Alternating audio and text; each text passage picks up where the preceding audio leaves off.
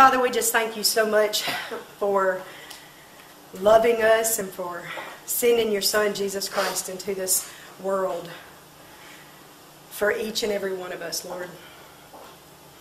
Father, we thank you for showing up in our midst every Sunday. We thank you for being here.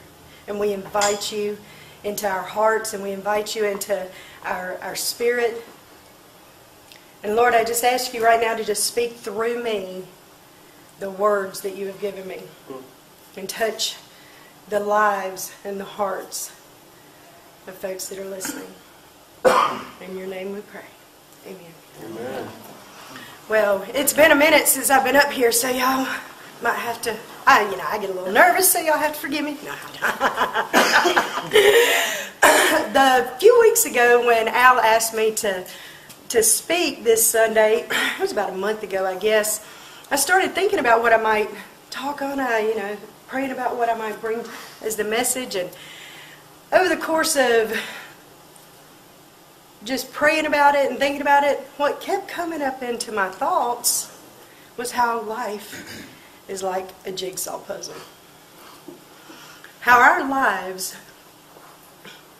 are so much, there are many, many puzzle pieces. And so that just kept coming up into my thought and in my spirit.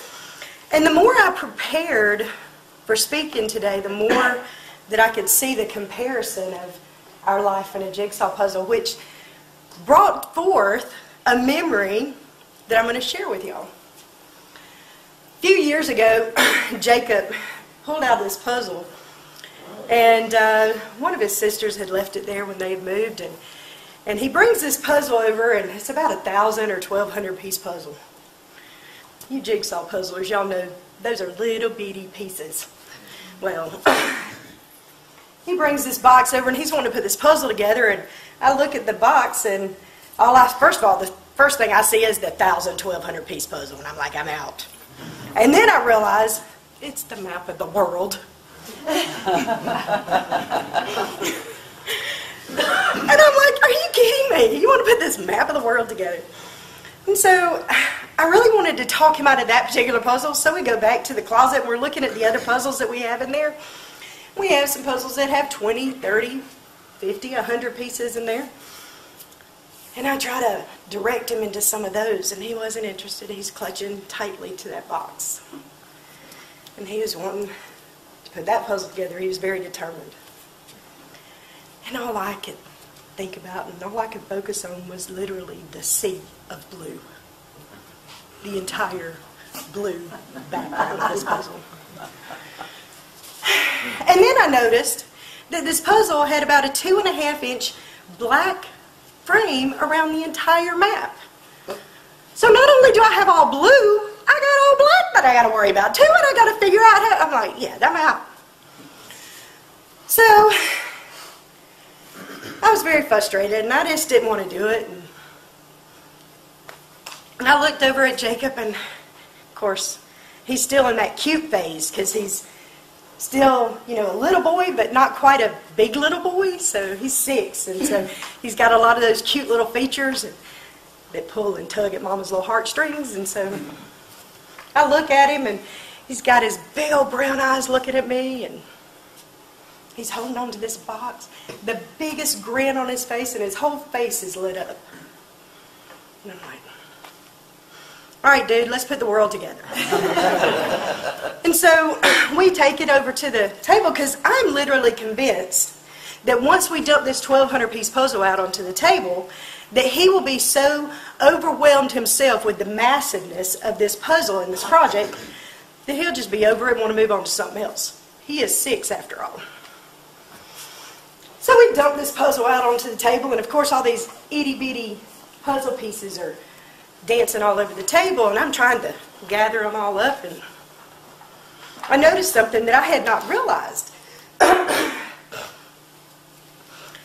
Margot, Jacob's oldest sister, had already educated him and trained him on how to prepare for a puzzle of this magnitude. Here my 6-year-old begins to separate all these puzzle pieces. He's turning them face up and he's separating the solid blue into a pile. The blue parts that's got land attached to it, put it in another pile. And before we knew it, we had been working on this puzzle for quite a while. And I'm surprised, honestly, that we worked on it as long as we did. But as I expected, eventually his attention moved on to something else, and he wanted to do something else. But now, he did not want to put this puzzle away. He just wanted to take a break. So the puzzle stayed on our table. Days go by, and we play with it a few, put pieces here and there. Weeks go by, and something interesting happened as the puzzle stayed on our dining room table. When our friends and our family members and our church family would come by to visit and hang out, we'd find ourselves sitting there putting that puzzle together, and they would shuffle the pieces around, and they would add a piece here or there, and they would enjoy in the excitement of sharing, of putting this puzzle together with us. And each afternoon, Jacob would come home with anticipation from school to check out what had been added to the puzzle and how much had been added. And he would comment one day, or a couple of different times, about how important our friends and family are because they're helping us put this big, huge puzzle together. And before we knew it, the puzzle was almost done. And it was nearly finished. And then finally, one afternoon, the last piece of the puzzle, the final piece, goes into the puzzle. And Jacob was so proud. He stood back and admired it. And he looked at the puzzle, hands on his hips. And he says, "Wow, we finished it, didn't we? But we didn't do it by ourselves, did we, Mama?" At the time, I didn't realize what wise words those were coming from my 6-year-old. As this memory came back into my mind, and I was thinking about how that puzzle is like your life. It was like a movie reel of my life. I could see it dropping from just space. And the pieces of my life were falling onto this canvas. Some of the pieces would fall into the canvas and they fit just perfect. And then other pieces were out on the perimeter. And I could see them laying out there, and I'm like, what's that one over there for? Why does that one not fit over here? Where is that one going? And then I would see others, and I would think, I wonder where that one's going to go. I can't help but to wonder those things. At least I can anyway. I'm a Wonder Woman. I wonder about everything. But the one constant thing I noticed as this movie reel of my life and the puzzle pieces falling into place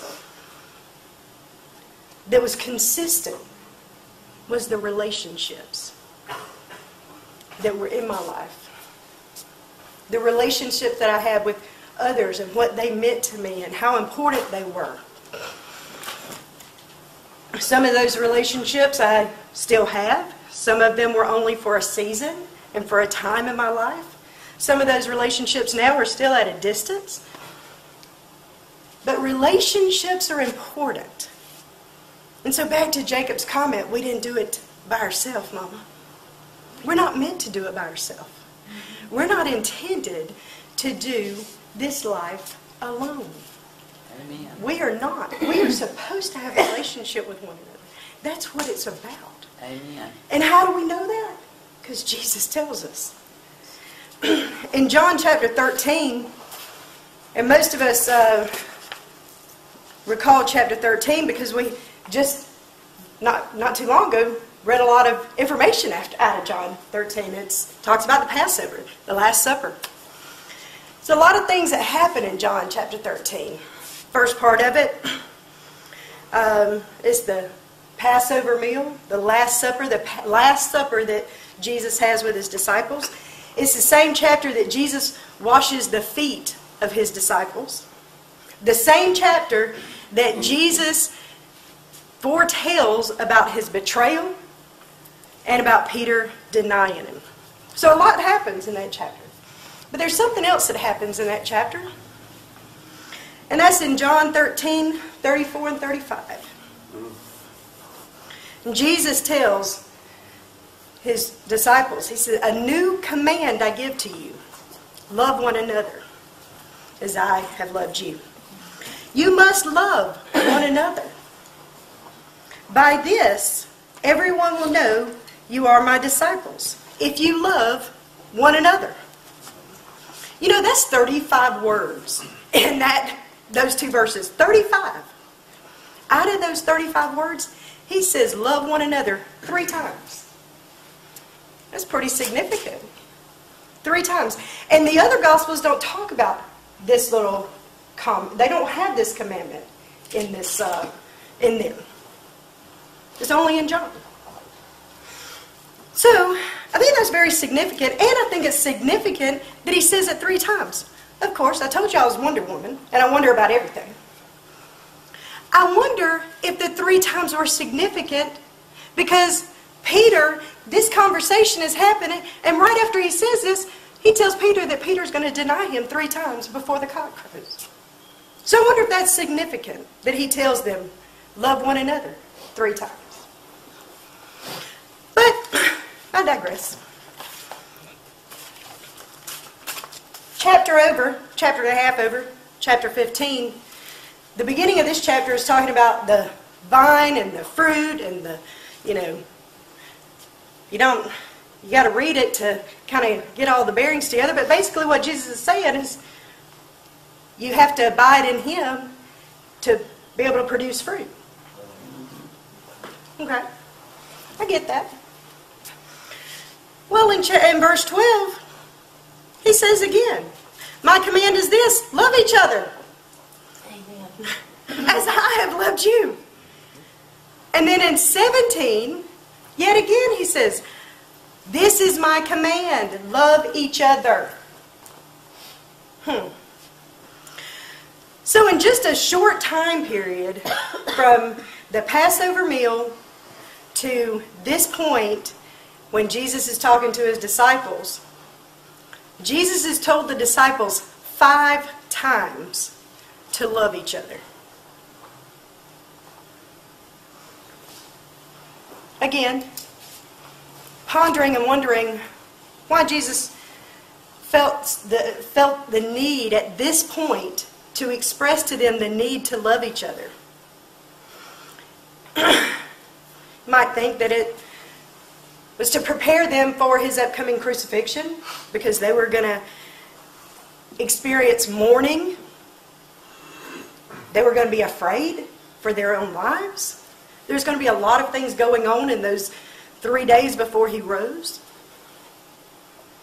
And of course the disciples didn't know, couldn't see that. So I wonder if Jesus was reminding them to love each other because they were going to need each other. Need each other and need each other's support. And he's emphasizing to them how important their connection is, how important their relationship, their community. They were in a community with one another. And at this point, Jesus did something in these 4 verses that had never been done in the world before. As he had done quite a few things that had never been done before. But he created and identified and set apart a group of people and identified them by one thing: love. So for the first time in history, the followers of Christ are being identified by their love for each other. Another piece of the puzzle, you might say. The early church even demonstrated the importance of loving one another.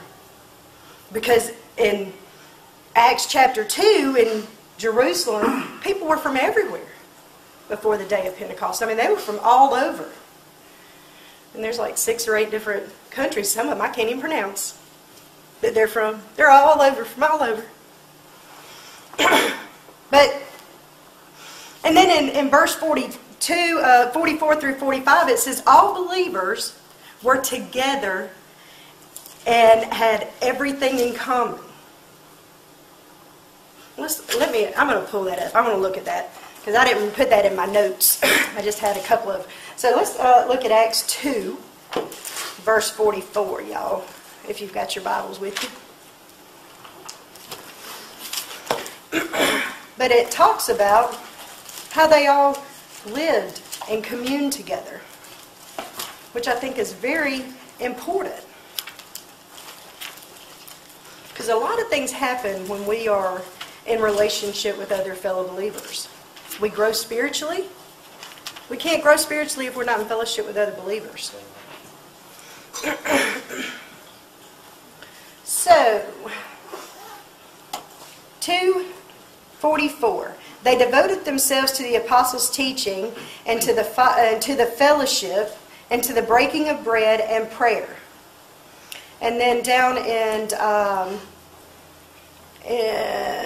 the end of verse 46, it says, they broke bread in their homes and ate together with glad and sincere hearts, praising God and enjoying the favor of all people. And the Lord added to their number daily those who were being saved.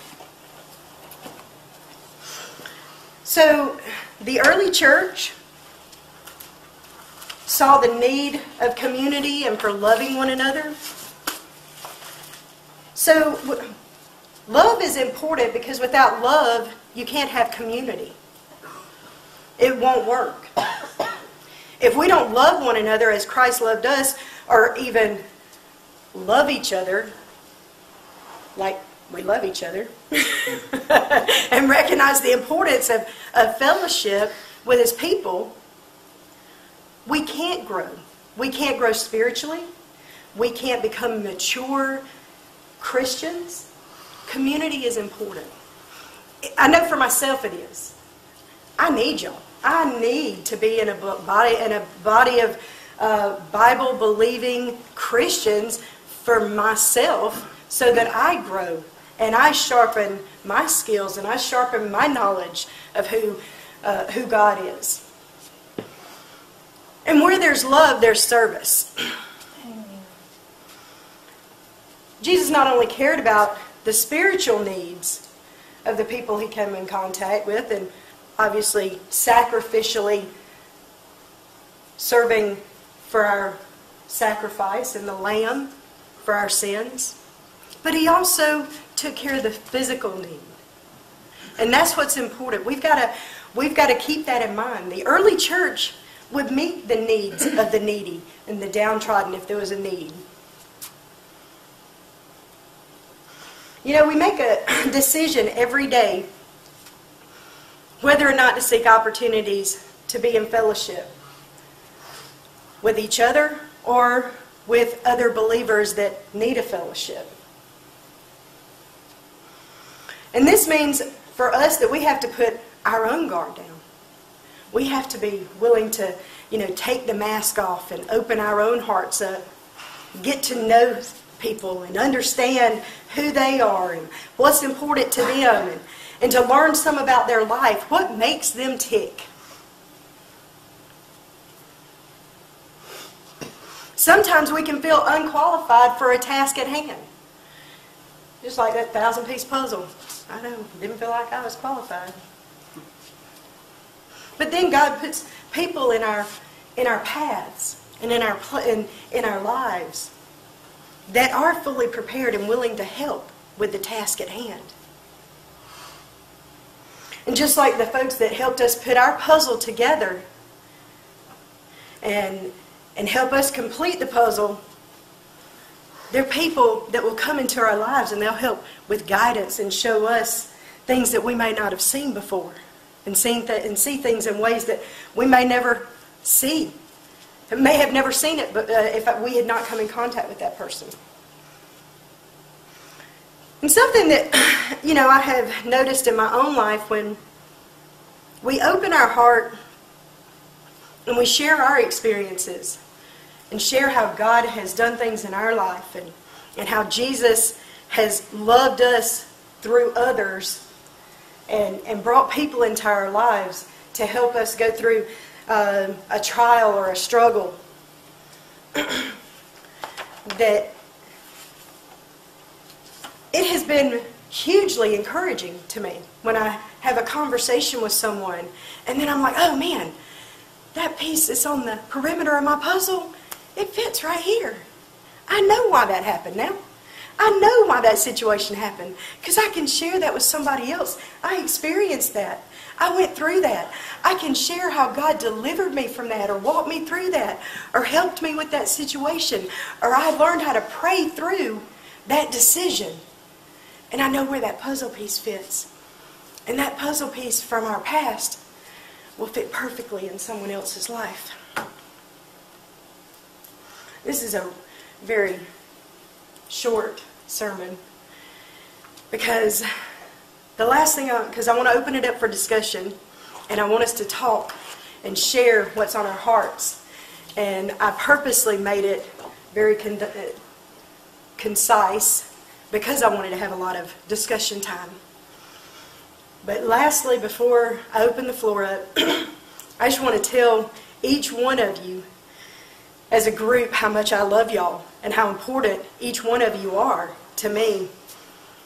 And I want us to continue to build our community here at Troy Community, so that when folks walk in the door, they just feel, and it radiates love. And they can feel it driving onto the parking lot. And that's what my prayer is. I want us to have so much love for people in our community right here that they drive by this church and they're like, man, something is going on in there. We got to figure out what's going on in there. And then they come in and they feel a love they've never felt before. And that's my prayer for our church. Now, I'm done talking, y'all. I said it was short. So, the floor is open. Can I share first? Absolutely. And I'm sharing this for, there's a lot of people here that don't know this, but some of y'all will remember it, and how it's come up all during, since we formed this church. When it was just like us three and no more, us four and no more. I was dreaming, and I used to do the crossword puzzle all the time, and I could not make this crossword puzzle work, and I was very frustrated. And I woke up, and the minute I woke up, God said to me, it's not your puzzle to put together, it's my puzzle. And that has come up so many times, hasn't it, in this fellowship. You know, wow. Other people giving words like that it's God's puzzle, and God's doing it, not us. We're not supposed to do it. That God's doing it, and we're supposed to let Him do it and follow His lead. Well, before I do want to share this, as I was driving in this morning, I was listening to Christian radio, and I don't know the pastor, but ironically, it's not ironically, it's God. His sermon was on John 13 as well. Love your neighbor, or love one another, and talking about community and then the importance of having a community and being in fellowship with a community. And I kind of joked that I had a story behind my flamingo cup. Flamingos are my spirit animal, for those of y'all that may not know. And the reason for that is I'm a very social being, and flamingos are very social animals. You very rarely see one flamingo all by itself. So, anyway, that's my little story. That one by itself. It's not real, Lillian. That's right. No, it's not her. So, yeah. Anybody else have anything to say? Alan has shared with me, and I can share this, and Diane will remember this. I don't know who else will, but he shared with me how, you know, there's a verse in Timothy that's his life verse, and I know he shared it with lots of y'all. But then you know, and Timothy that's his 2 books of the Bible that he really loves. He loves them all, but I mean he focuses on that a lot. And he was sharing with me the times in his life that God has put Timothy's in his life, and that God had told him that he was going to minister to Timothy's and bring them along, you know, young people and mentor them. And he was praying because he was here, and he was saying, Lord, do I need to go home? Do I need to just go home, quit and go home? What is wrong? You've got to give me a sign. And he said he had made contact with 3 people that he wanted to come here and help us work. And he said, I've got to know something, and I think he said I got to know it today. And TJ called him that day. And did he come on? He came on to see him, didn't he? He was walking out there when TJ called him. And TJ's name is Timothy James. I mean, God's putting it together. Yeah, I have to think about so many times in here recently where I take a piece of the puzzle and I am determined because it looks like it fits, I'm going to pound that sucker in and make it fit. Hey, I admit I've done that too. Because it looks fine. Looks like it should fit. Well, it does now. You've been up there. Exactly. I've been it up. I've Cut a part of it off. I cut part of it off, and it fits perfectly in there a little bit until the next piece doesn't. Right. And you know, so many times I forget that it's not really my life to Amen. force and to drive it forward. And you know, when I give it to God, all the pieces they do. I know it sounds cliche, but they do fall into place. And it may not look like the way I wanted it to look like, and it may not feel the way I wanted it to feel. But in a lot of ways, I know that it's a better, and it's what is supposed to be there, and it's the way it's supposed to be. And you know, so I have to, you know, that piece gets popped out, and I just keep moving forward. So, you know, when you were talking about that, I just want to encourage people, because a lot of times we get sometimes fixated on one piece, and we forget that that we're not the ones putting that together. Amen. That's a good word right But there. and having community is very helpful, because y'all don't know how many times people have just come up to me when I'm thinking about something, and I've been doing that, and all of a sudden they'll just start a conversation about it, and I'm looking at them like, okay, God, I hear you. You know, and that type of thing. Or they'll say one word. I've had kids come up and just like drop a word, and then they turn around and walk off, and I'm like, okay, I get it, you know. So that's all I've got. That's a good word right there. Or even conversely, you think you know what the puzzle piece should look like, and the real piece is right there in front of us. No, it can't be that. Right. Can't be that one. Yeah. I've done that too. We think it's supposed to look like something else, Yeah. and we don't get it for a while. And once we get over the fact of it's not how we wanted it to happen, or it doesn't look like we wanted it to, I have never, ever, ever, ever in my life had God do something that I didn't like better than what I had thought I wanted it to look like. Amen. Ever. But in the moment, as I'm going through it, I think I can do it better.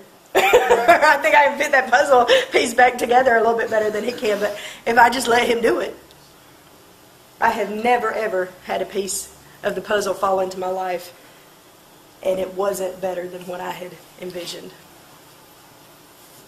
Anybody else? Yes. Unrelated to like the puzzle thing, we were reading and you were talking about some of the good things that the early church does, and my mind kind of went to. We talk about God being our Father, and thankfully, I don't have kids yet. I plan to, though. And I hear from parents all the time that they want to teach their kids from their experiences, their faults. And I'm really glad that we can look at the Bible, even though our Father in heaven doesn't make faults. We have things to look at. We have good and bad to learn from. It's really cool that we serve a God that's willing to open up. And He's eager to reveal Himself. And while He Himself is perfect, we're not. We can learn from mistakes from others. Also, while learning from not mistakes, just God revealing Himself and saying good things. It's really cool, we as people want to do this for our kids and show them, hey, I did this and I screwed up and it sucks, you shouldn't do it. And we get this idea, or like kids go through this phase. A good friend of mine calls it the rebellious child syndrome. It's really funny. Like they got to go make their own mistakes and learn on their own. But that doesn't have to be the case. And we have scripture, we have text, we have technology to reveal, and we have historians that go back and identify and cipher things for us. Absolutely. Really, really cool. And you're right. James 1 talks about anyone who desires wisdom, ask for it, because He gives it freely and He gives it abundantly. So, and that's important. Yes, ma'am. Referencing on what he said about mistakes. Usually when I make certain mistakes, I kind of ask God, like, God, will you forgive me for doing this? Because sometimes you feel things that you do, you feel like God is angry with you and He's not going to forgive you, so you're sitting like, I shouldn't have done that. Or why did I say this? Or why did I think this? Because when you get aggravated, you get upset, you say things that you don't really mean, but you're like, I didn't mean to say that, but I might go in here and do something I'm not supposed to do, because I'm guilty of that sometimes. Well, I want to encourage you right now, honey. There is nothing you can ever do, ever in this world. Even think the worst possible thing that you can think, because we label sin, God doesn't. We label sin and think this is the worst possible sin. When you make mistakes, they say, oh, we don't want to be around her because she did this or he did this. There is nothing you can do that God would not forgive you. You ask Him to forgive it, and you mean it. You've got to mean it. You've got to repent in your heart of anything you ask Him, even the worst of the worst sins, the things that we think is repulsive and awful. If they ask for forgiveness and they have true repentance in their heart, God will forgive them just like that, and He forgets it. And That's the beauty about God. He forgets it. They'll just, bring it up in your face. I remember you did this years ago. people are like us, though. They're not perfect. Yeah. Nobody's perfect. And we we can't all live- do stuff like that. We can't live our lives trying to make people happy. Especially people that are not in a fellowship. If they don't know who Jesus is, they're going to bring up your past. They're going to remind you of all the bad Amen. things they did, the bad things you did, because they don't know who Jesus is and they don't know real love. They only know what the world shows them as love. They don't know a godly love. They only know a worldly love, a worldly view of love, which is completely different than a love that Jesus has and our Heavenly Father has for us. Anybody else? Yes, sir. Glad to have y'all here today, by the way. I hope y'all come back. To speak about what you were saying, to get in your DNA that there's nothing you can do that can increase or decrease God's love for you. Amen. Not anything. Get that in your knower. And Amen. to also know that when those kind of thoughts about can I be forgiven of this, start pouring what the Word says about it. So Amen. the Word says God, once you repent, God remembers your sin no more as far as the east from the west. Amen. And speak those words over that. Speak life to that. Don't believe the lie of the enemy or the bait of the enemy. Because to be honest with you, the enemy uses others. And a lot of times it's those that's closest to you. Amen. Amen. That's a word right there. And Satan is the You know, and it's not that person. It's the enemy. Absolutely. So learning to distinguish that. That's right. As you get older and walk in that, you learn that. Yeah. That's a good word, and that's so true. Because the enemy is here to steal, kill, and destroy. And I used to tell my girls all the time, I tell Jacob too, but Jacob doesn't have the intellect yet that my older girls do. But I used to tell them all the time that the enemy attacks people that are walking the walk and walking with Christ. If you're not walking with Christ or you are not a Christian, He's not worried about you. He's worried about those that are trying to tell others about who Jesus is. Because he knows what his demise is. He knows that he has lost the war. He just wants to win the little battles. That's right. Throughout our Amen. life. A pastor years ago told me I had a lot of things happening, and it wasn't good things. They said, praise God. I thought, huh? Praise him in the storm. He That's said, right. listen, when you're fixing to have a big breakthrough in your life and you're on the right path, Yep. all hell comes against you. It's a sign that Absolutely. you're doing what God wants you to do. You know, I heard Just to start praising God. That's right. You're on That's the right a good path. word too. That is a good word. Amen. I heard a pastor say one time that a thief does not rob an empty safe. That's right. That's pretty powerful when you think about it. You know, a thief is not going to go and rob an empty safe. And that's exactly the same scenario with Satan. He's not going to bother us if there's not anything magnificent that God's about to do in our lives. He's going to attack us when there is something about to be cracked open and about to be birthed in our lives. That's a good word, my friend. Anybody else? Paula, you look like you got something to say. A couple things. Yesterday, Barbara and I were taking the camper down to Dothan, and it was supposed to rain, and it didn't. And we got down there, that was nice. But we heard a pastor speaking about fighting against the enemy. And what he said was, those who don't fight evil fight statues. Wow.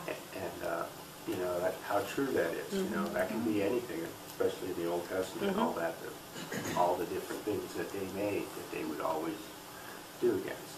The puzzle thing, it's interesting. I have a short attention span, so puzzles are hard for me to do because I get frustrated really quick.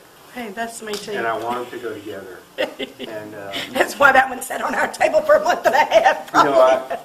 I've learned over the last couple of years living in different campgrounds for a while. There's always the retired people in there doing puzzles, like those kind of puzzles you're talking about. And it was real exciting. A couple times Barbara and I, when they were leaving, because we didn't want to, be there. We kind of wash your clothes or something, and we'd put a piece here and there. You felt good about it, and you felt like, yeah, I can do this, and it'll all start to come together. Then nothing comes together, and then you start making them fit. And then you're like, I hope nobody saw that. And then they get it fixed, and all of a sudden, the puzzle's done, and there's one or two pieces missing. But you know what? Does it really matter? No. But, it was like, all of a sudden, it was like, I can't stand those people who do that. They take that one piece out, I think, just on purpose. It's kind of like a sock thing, right? How do you, even if you buy every sock that looks alike, you still end up with one. An odd number. An odd yes. number, and it's just going to be that way. That's my life verse, John, 34 and 35. And for me, love was always taking, what can you do for me? Love is making me satisfied, whatever that is. And I'm not perfect by any means. But now, love has a totally different word, loving other people unconditionally, constantly. And there's nothing that feels better. When I get angry at people, it's me, not them, that I'm angry. Or it's something that happened. Do I really, really dislike that person that much, that they needed to pull in front of me at Crystals and just about wreck me? I guess they needed a crystal burn. It's something that makes sense, all the time. But, it just gives me time to pray for them, and I need practice.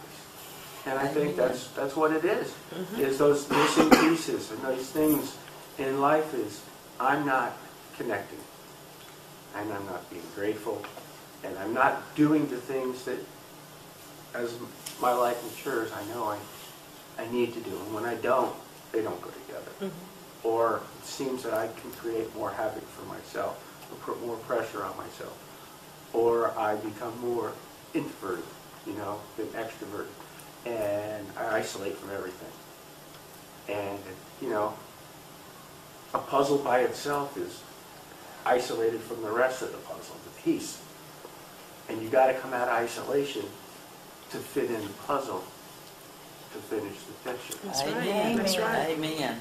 That's good. That's You good. know, Lord. and I don't want to be that. I don't want to live my life as that piece that fell under the table. Under the couch. They got lost. Me either, man. And whenever that is supposed to fit, it'll fit. Mm-hmm. And thank you very much for everybody's comments and that message there. I need. Well, thank you. I appreciate You that. guys, thanks for coming and serving the servants. That's what's important. Well, I like you. You were talking about your experience and what your love experience was growing up. Mine was, I felt conditional love by people around me. I didn't experience unconditional love until much later in my life. It seemed like I was loved if my grades were okay, if I did this, if I did that. But if that wasn't done, then my name was worse than mud. I didn't feel, there was no love at all, my friend, I can tell you that. But it was after I really understood agape love. And that goes back to Quinetta's comment, understanding a godly love and understanding what that feels like and feeling that versus the world's view of love. That was a good share. Thank you. Anybody else?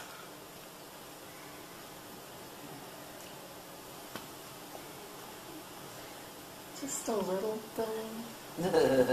It's not a little thing, Miss Diane. Come on.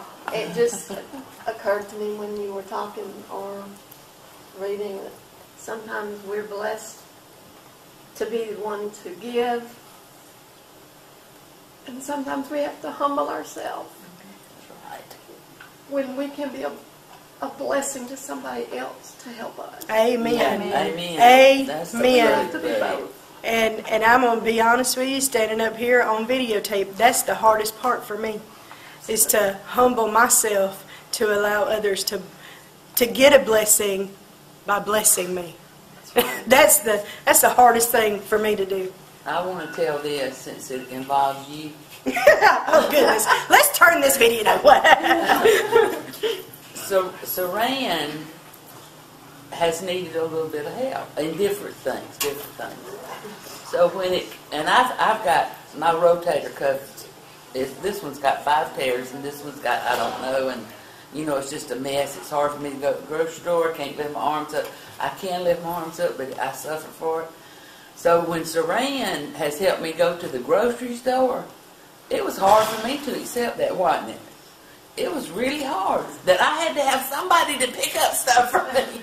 And then I would have to yell at her, don't pick up that milk. What am I here for? And I said, are you sure this is hard? Are you sure you can do this? Because I felt so bad that I was having to ask somebody to help me. And that's the truth. And I think most of us are like that. That is the hard part of love, is allowing others to love us. That's right. When we need that, that extra service, or we need something. I don't think any of us are. But now I love doing stuff for Sirran and Jacob. I love it. But I don't love it when I have to have somebody help me. It's That's crazy. part of your love language, doing for us. I know it is, but then And when then letting them do for you. yeah, it's hard, isn't it? Yeah. You know what I tell people when they tell me something like that? What? Hush, you're not robbing me of my blessing. I told That's the truth. That's absolutely the People truth. have done for me so much in my life. Yeah. You let people, if you let people minister to you, then they get a blessing. Well, and that's what you're right.